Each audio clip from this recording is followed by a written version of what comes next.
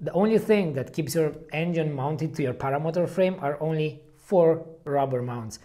So please be sure that you check them regularly and change them, as Vittorazi recommends, at every 100 hours, because you don't want them to break while you're flying.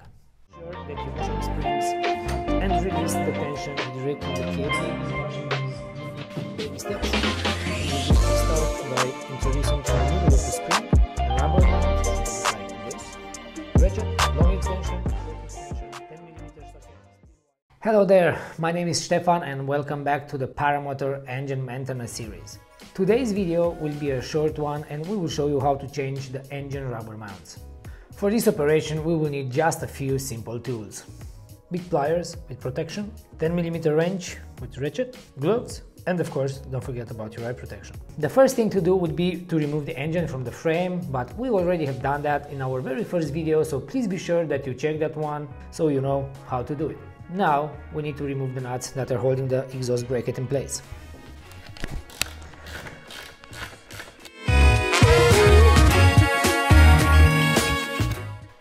The other one.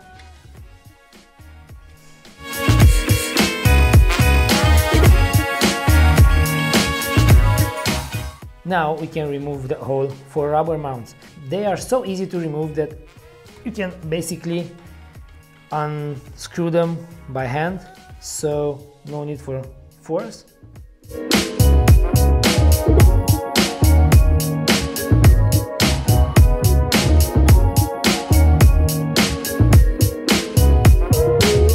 Now remove the security strap.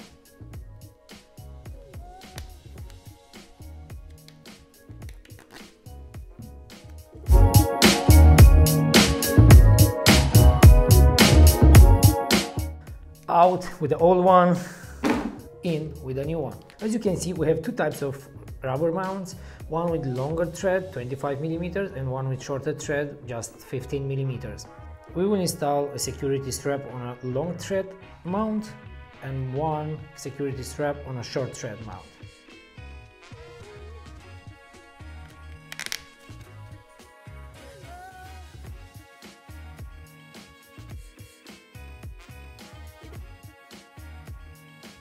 These 2 rubber mounts with security strap installed will go on the upper side of the bracket. Short thread on the left side, on the cylinder side, and long thread on the carburetor side, exhaust side. The other 2, short thread, cylinder side,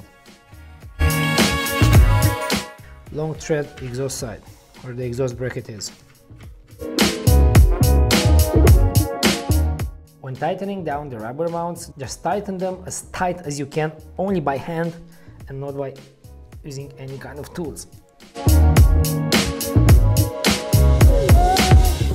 Rubber mounts are in place. Let's put back the nuts that are holding the exhaust bracket. Grab the rubber mount with the big pliers so it won't get unscrewed from its place.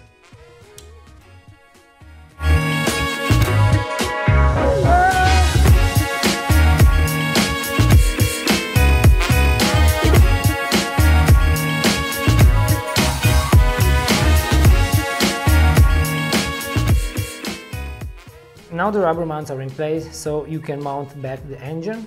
Installing the engine onto your frame is basically the reverse operation as removing it. I want to remember you that every single spare part that we used and we will use on this engine, you can find them very easy and accessible online on our eShop. Now that we've changed every single rubber mount, we cover all aspects of the exhaust maintenance, we will start servicing the reduction drive, so next video will be about replacing your belt.